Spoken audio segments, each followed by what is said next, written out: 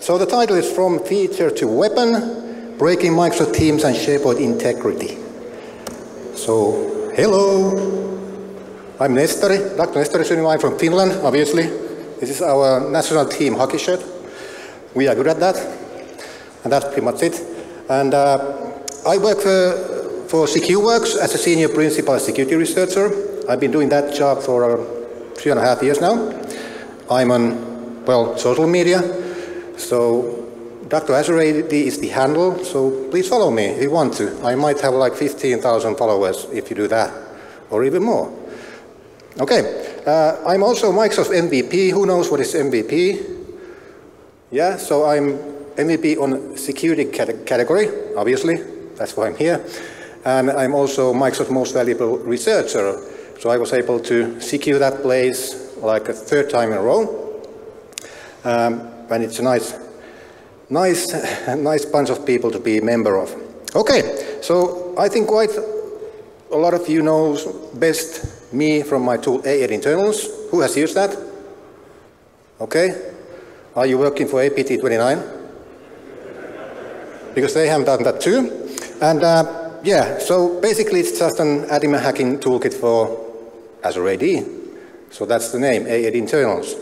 Which is funny because they changed the name, so it's now Enter ID. So it's fucking great for a guy whose handle is Dr. Azure AD and toolkit is AAD Internals.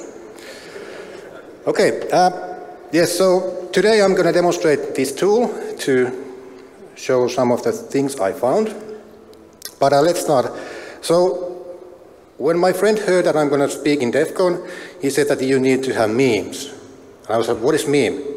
And then he explained me, and okay, so let's try.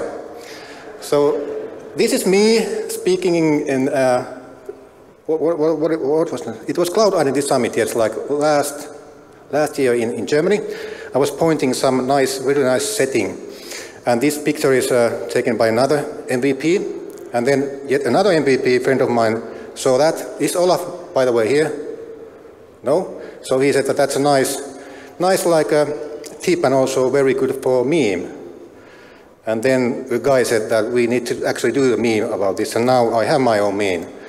So now I can point things.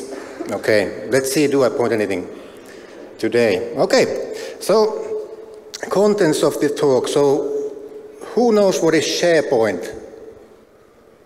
Okay, that's nice. Very untypical.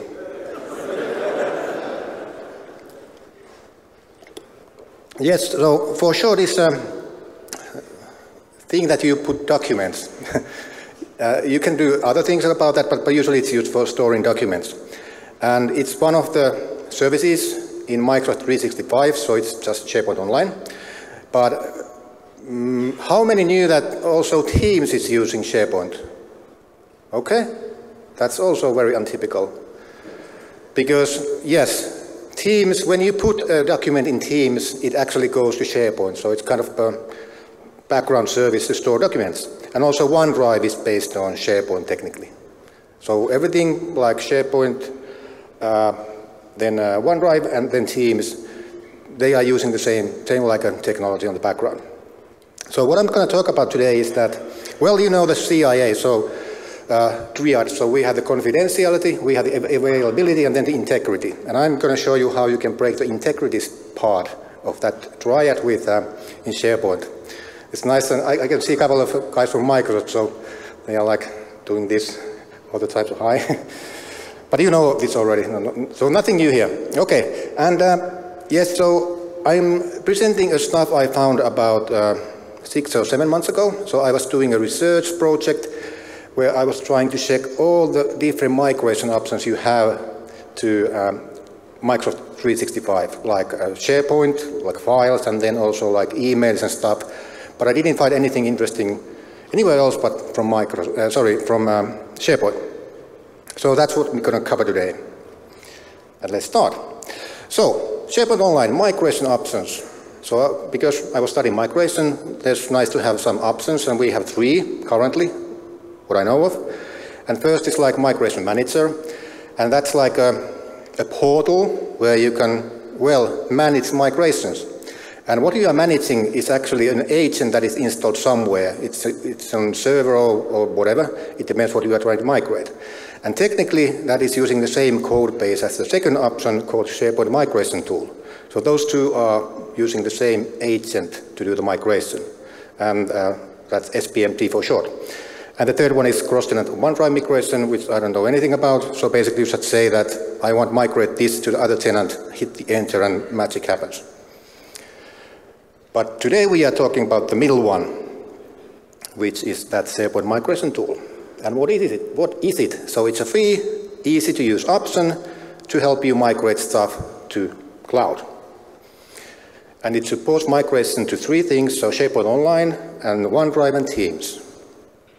And where you can migrate from, well, of course, different kind of SharePoint servers, but usually people are migrating network shares.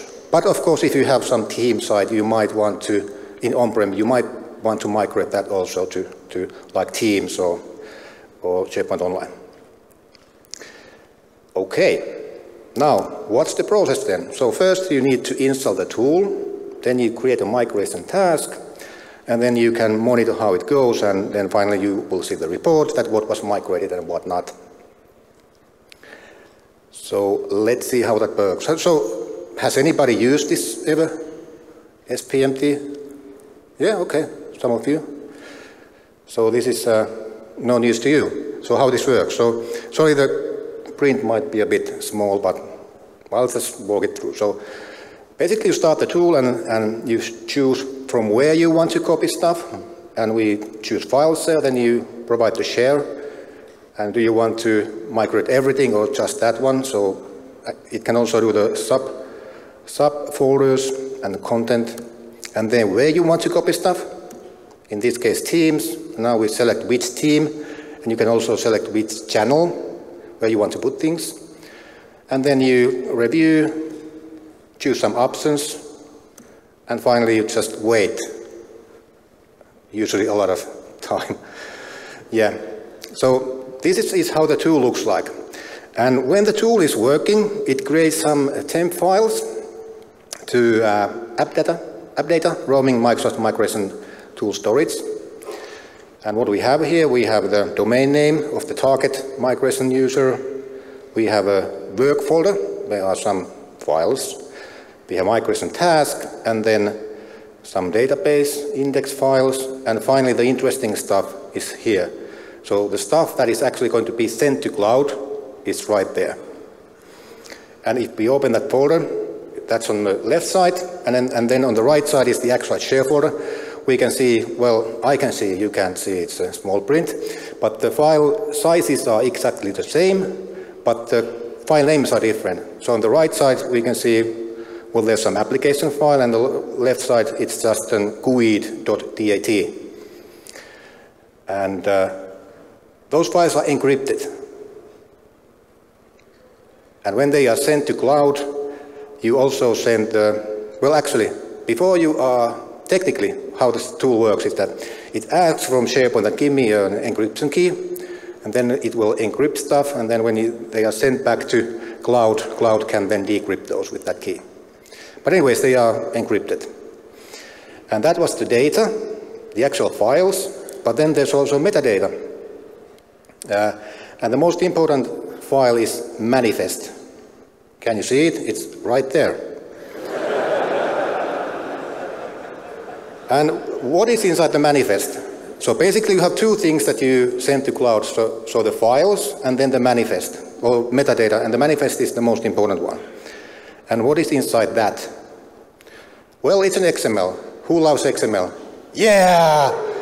Nobody. But okay, so we have the SP file object here, and then we have the reference to that content file, so that DAT file. Then we have an initialization vector for decrypting the file content, right? And well, what else we have? Well, we have a matching SP list item. So those who know how SharePoint works, they usually also list items, but for the rest of you, it doesn't matter. We are not interested in that one. But what else we can see here? We can see timestamps. So that's metadata, which is sent to cloud, and it contains timestamps. But it also contains author. Okay? So at this point, what I did was that I implemented this same protocol to my tool, A8 internals, and because I'm sending those files which I selected, but also this metadata, which I have full control of. It means that I have full control of metadata. And I was like, excellent. So what this means that I can create documents as any person to that target site, whether it's Teams or OneDrive or SharePoint, and I can also replace files and just make up the user who did that and the timestamp. So I have full control over that. There's just one catch. You need to be an admin. And actually you need to be site collection admin. Now, it turned out that, well, who of you have ever created a Teams or team or whatever that's called? Okay? So you are that admin. So the person who creates teams have those permissions required to do this. And it's quite nice, for instance, so let's imagine that my boss would tell me that, hey, Nestori, why don't you create a team site where our company traveling policy? And I said, okay. Then I will create that and create a document as our CEO, who said that I can always travel in first class. That would be nice, right? Okay. So I have a demo for you. So let's see how this works. So this is actually quite easy. So we just create a new team. I always say teams, but team. And let's create it from scratch. And we select private one, so we don't invite anyone here. And then I'm gonna give it a name. And then I create the team.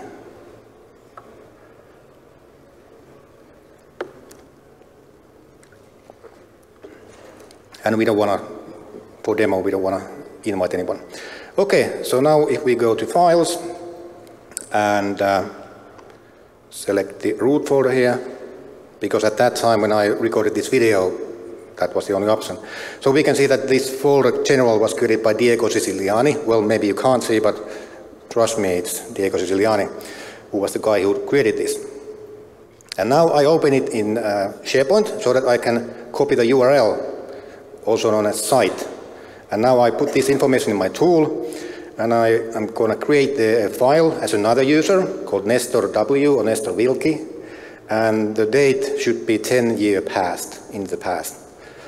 And when you upload this, it doesn't take that long, but when you start the job, it can take anything from 10 seconds to 10 minutes. So I have clipped a bit of this video. So now, when I go back here, I refresh this and then go back to documents. There should be another file created by a totally different person and with a different time. So this means that I can spoof documents, and I can also tamper with existing documents. And this kind of totally breaks the integration of the, every service that is based on SharePoint. Now, the most funniest part is this. So if you are creating file using SharePoint Online, it will be stored in the backend database, which, well, at least a couple of, well, 20 years ago it used to be Microsoft SQL Server, and also there will be entry on Unified Audit Log. But if you use this technique, you send it only to the backend database. So there's no logging whatsoever, which is also quite interesting. So I'll say it again. So you can spoof and tamper with, and there's no logs. Sounds nice, right? So I reported this to Microsoft in November last year, and I told exactly this, so that I found a way that such a normal guy who creates a team can do this. And I kind of reported that it would be nice that the name of that guy who actually uploaded that file would be there somewhere. But somehow it seemed to me that they understood that I was criticizing that migration API. But no, it's working as intended. So that was not my purpose. But It's a working, normal feature, works as it should be, but you can do bad things about that. And they said that customers want to preserve metadata. Yes, I understand that, but there's no logging whatsoever, so you can't know who did that actually. And the last thing is that only SharePoint site collection admin can do this. And they should, that they probably know what they are doing, and that's what I'm afraid of, that they actually now know that. But this is like by design, which in micro terminology means that they are not going to fix that. So now you can do that also. I'm publishing my toolkit, the newest version, when I have a decent internet connection, which I don't have here. So maybe on Monday when I'm back in Finland. So that was that. So now you can do that also quite easily. So you can try this at home, and let's see what people who are doing auditing, they might not like that. We can create files without no traces whatsoever. So it's going to be interesting, let's say, in this way. Okay, but that's not all. Let's go to next generation. So I continued studying this. So what can I do with this? So is it just uploading files and replacing ones? Well, it is, but bear with me. So, Google. Who loves Google? I do. Who uses Bing? Okay. Because one of my friends, Sami Lai, here used to say that you use Bing for searching stuff and Google for finding stuff. So actually I was able to find a documentation about this, so I just Googled the tag names of that manifest file, and I found that there's a documentation. And I saw that that applies to SharePoint Online, but also like on-prem SharePoint, 2016, 2019, 2013, whatever they are. And not many of you might know that, but I heard Doug passed as a SharePoint admin.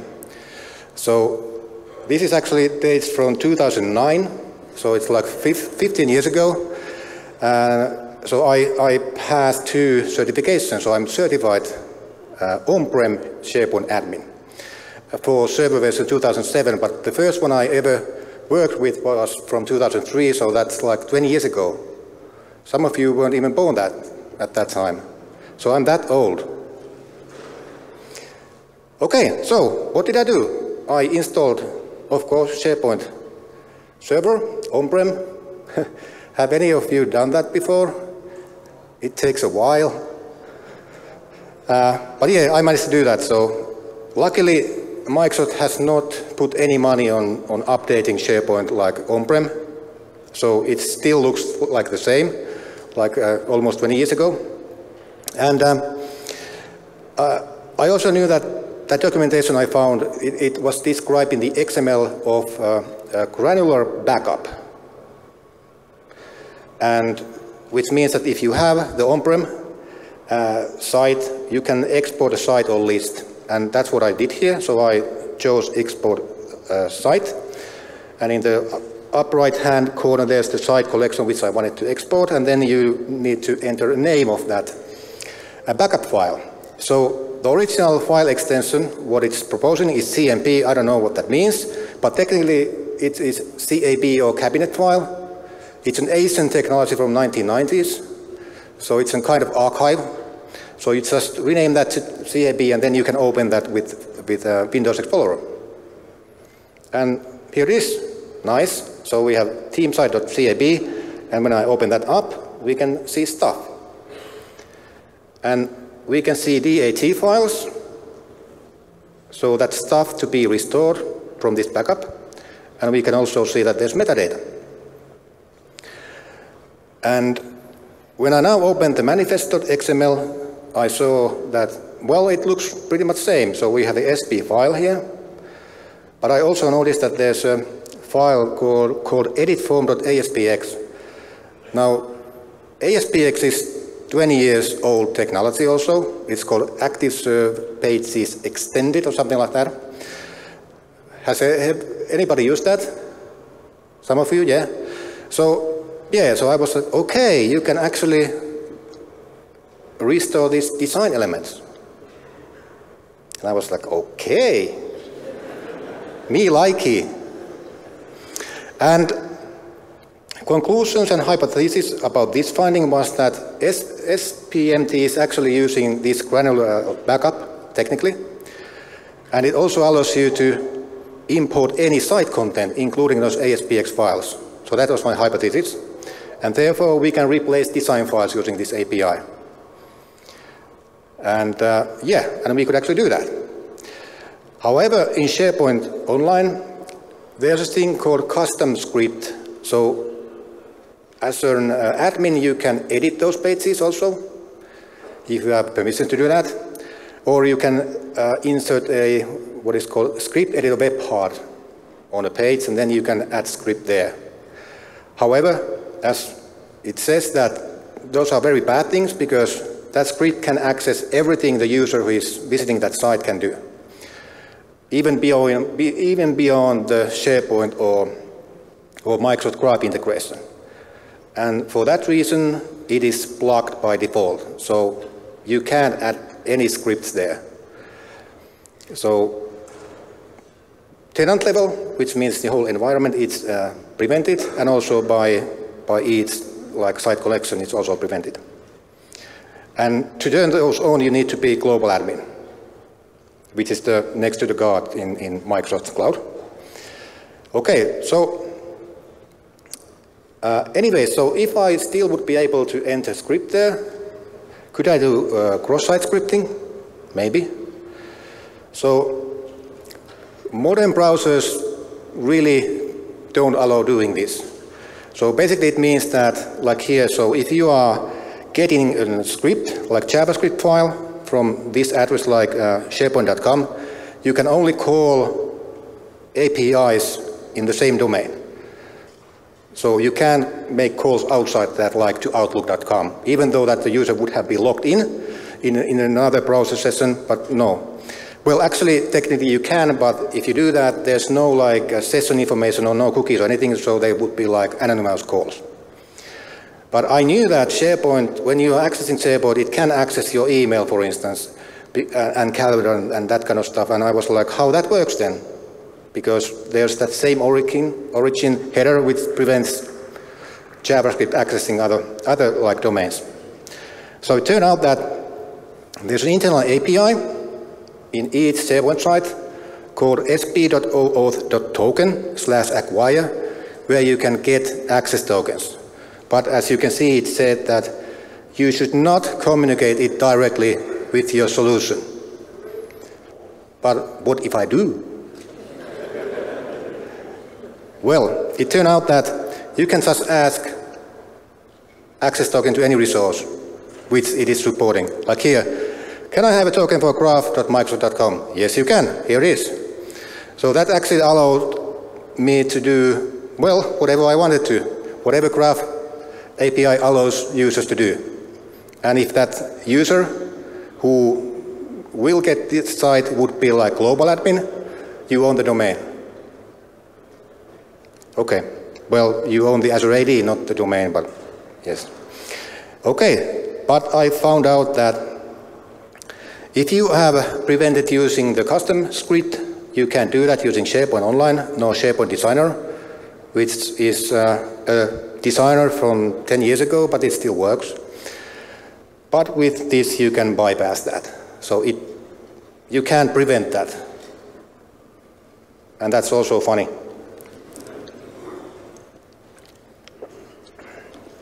Okay, so a little story before the demo. So when I was recording demos for this talk, I noticed that it didn't work anymore.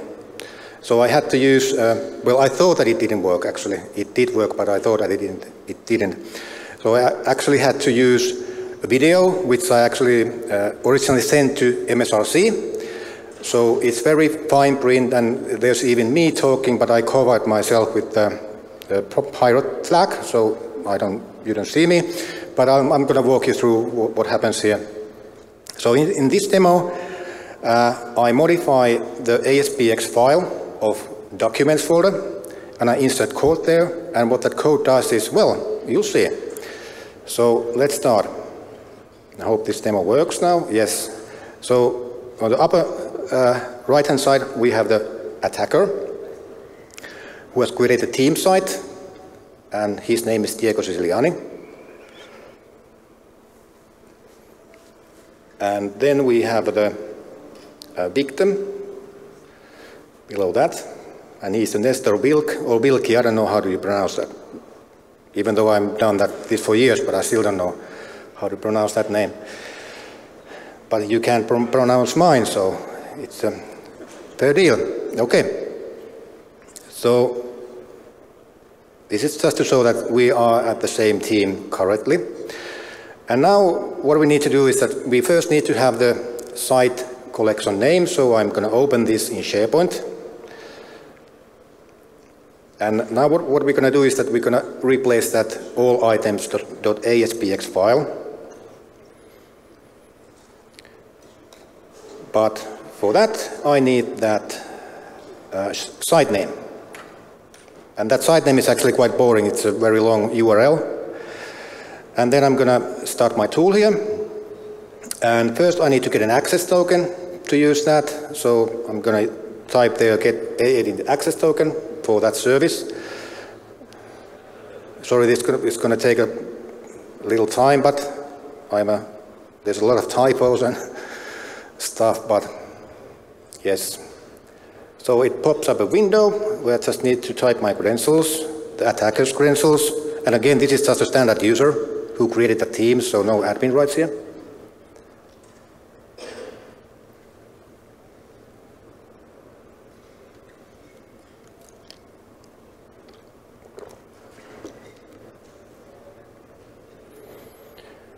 And then we're going to provide the password. And just for demonstration purposes, there's no MFA, but you should always enable that. And now we have the access token. And then first thing what we need to do is to download that file, that ASPX file. And that's also neat that you can actually download design elements from SharePoint Online. I don't know what's the purpose of that, but you can do that. So there's a command for that. We provide the site name. And then, well, you can see it's under that or behind that download all items stuff, but then you're going to provide the path of that file. So site name and then the file name inside that site collection.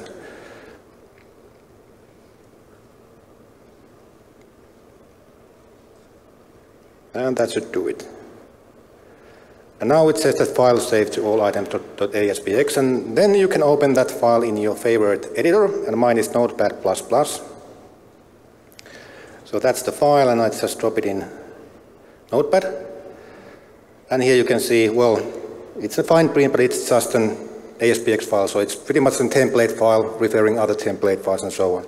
But I can paste code here, so my attacker code's right here. I'm going to paste that. Save that, and then I'm going to send it back. And it's actually interesting that when you download that file, there will be a log entry, but when you update that, there's none. So pretty much same thing, but a different direction. So I need to update AAD in SPO file. And again, when this starts, it can take anything from 10 seconds to 10 minutes. So that's also one thing. I don't want to do this like as a live demo, because it might take an hour or 10 minutes. So it's better this way. Okay? So now I'll just hit enter, and you can see some stuff going on in there. So it sent the files, created the metadata file, and then it's going to start pulling that when the job is done. And it took like 6 or 7 minutes in this case, and now it's there. And the next thing is that now we need to get the victim to visit that site. So let's do that, but let's move the attacker window to the left before that, and then I'm going to open the Outlook tab so that we can see if there's any email. Yeah, and now we're going to choose another window and emulate that. Now we have somehow lured the victim to visit our site. And actually my POC, it kind of broke this because it says that you can reach that, but actually you can. You just need to type in the correct URL.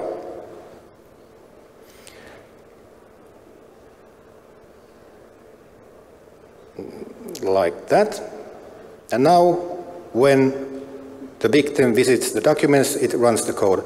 And what the code does, it gets first the access token to Graph API, and then it loops through all the victim's OneDrive documents and shares them with the attacker.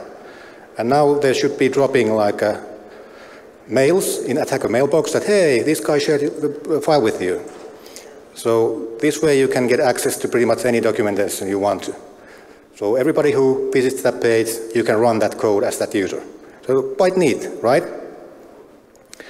And yes, so that was the demo. So you could actually use that same technique so that you can run whatever code you want to. And you can also use like Graph API, so not just the SharePoint. So quite nice, right? So I reported this to Microsoft, and just a recap, I reported that you can spoof documentation or documents, you can tamper with them, and they were in design. And now when I was reporting this XSS attack, they said that, okay, that's spoofing. And I was like, what the hell is this? But we had a discussion with them, and at that time they were just categorizing everything like this spoofing. Now it's a bit different. Okay. Okay, now back to the story. So when I was starting to record demos for this talk, I noticed that it didn't work anymore. And this is the error I got, so I was not able to get an access token anymore from that API I told. That was part of the every like a SharePoint site collection, and it says that you are missing a refresh token. Well, actually, that wasn't the fix at all. So, but anyway, I asked from Microsoft, what is the status of this fix? So, is it already fixed? Because I saw something that it could be, and they said, yeah, it's actually fixed. I was okay, fine. But when I was playing around, it turned out that I just had to visit some other SharePoint page before going there, and then there was that refresh token. So this wasn't the fix. So 2 weeks ago, roughly 2 weeks ago, I asked from Microsoft that, hey, I have a DEFCON talk and this attack still works. So can you tell me what did you fix so that I can tell you guys what is the real situation? And it turned out that they had fixed that, but that didn't work. So last Sunday, I was already here, so yes, Sunday, I had a meeting with MSRC, or Microsoft Security Response Center, and SharePoint Engineering, and we walked through what happened, and it turned out that yes, they had fixed that you can upload files. And they used that based on their own specification, how that XML should be formed, and they never used my tool to verify that, because my tool only used minimum amount of any data to get it work. So it was missing one attribute, XML attribute, so that bypasses that. So now I'm very, let's say, proud of Microsoft in this. So they were able to fix that in like Tuesday, and they enrolled or deployed that globally in 24 hours. So now it's fixed actually. So now I'm able to release the tool to you so that you can play it around. But yes, that was the story. So I found a nice stuff that you can do. You can still do that spoofing and tampering with. You can't do these XSS attacks anymore. But you never know, now that you have the tools, maybe some other research to find another way to do something with that. But so, with that, thank you.